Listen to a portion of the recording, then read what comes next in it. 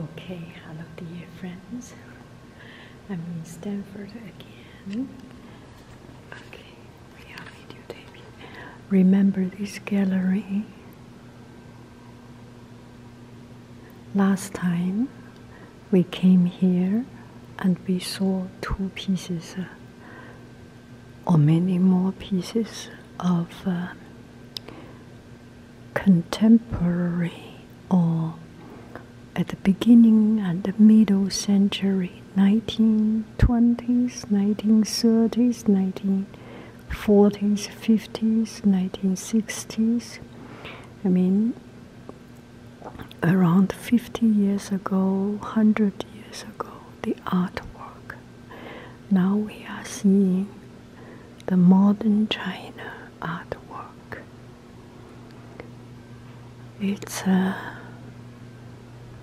It's quite interesting to see the art. This expression is so different. This piece of work is called Disconnection. Disconnection.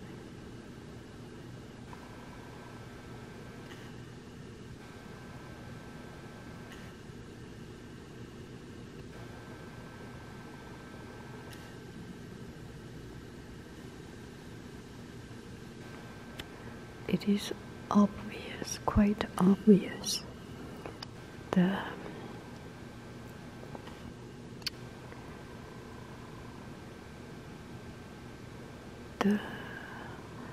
expression of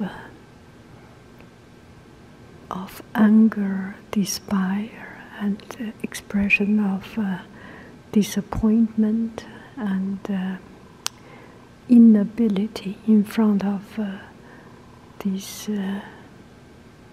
modern technologies, pollution. This is what I am thinking. Anyway, you see this picture, you feel sad, you feel bad, and it evokes another feeling of our heart.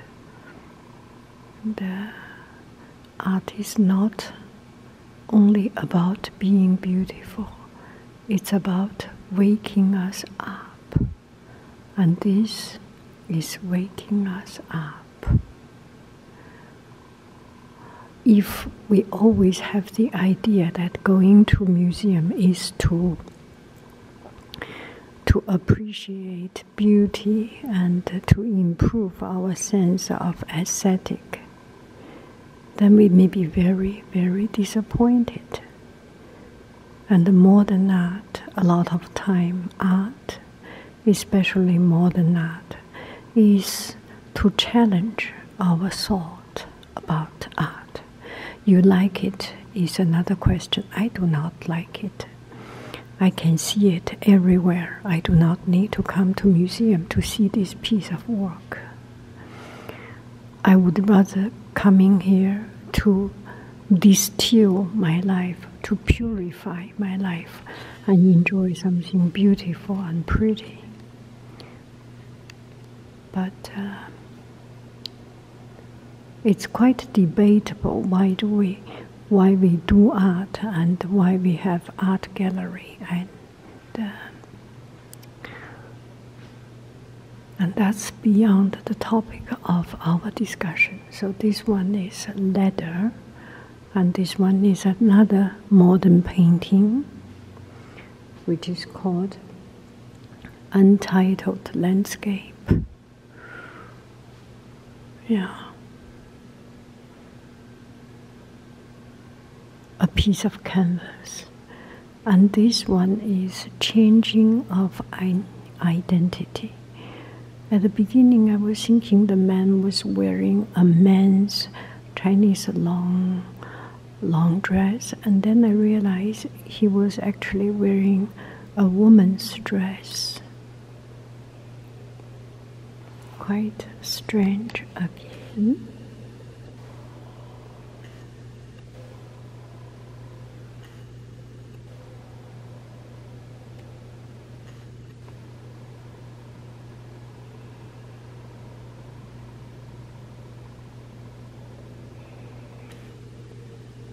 you kind of find it hard to understand the meaning of it. Okay, now we see some, let's say, so-called art that makes me happy.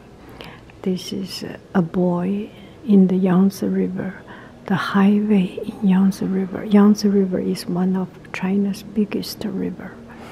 And there's new bridge building up, there's new highway building up, and all these things starts from the very rural infrastructure. And I think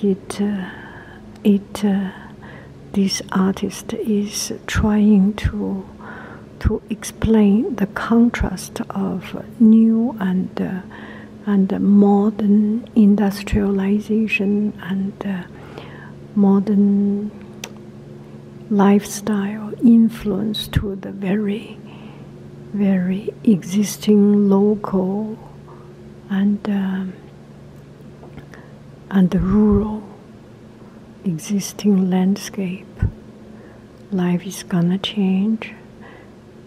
Today we still have these pigs. Tomorrow there will be no longer, and there will be no land to cultivate.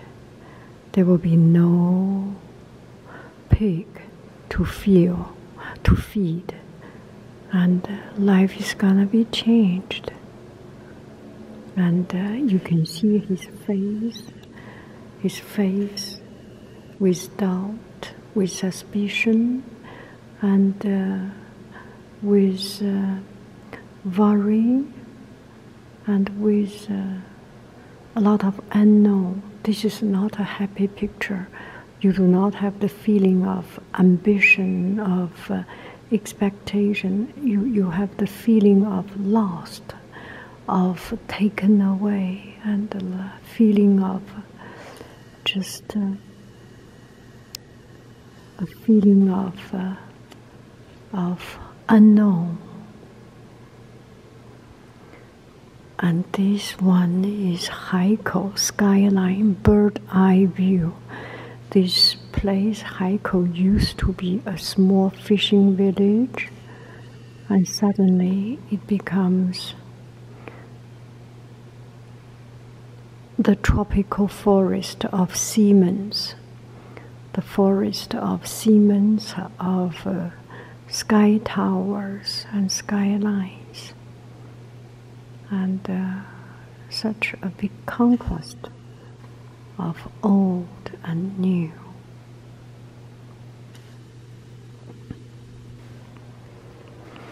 Okay, before the museum closed, I like this painting. I like it very much. And this is the media and the way of expression that I know and comfortable with, Li Huasheng. And this one is one of my most admired artists, Wu Guanzhong. And he was trained.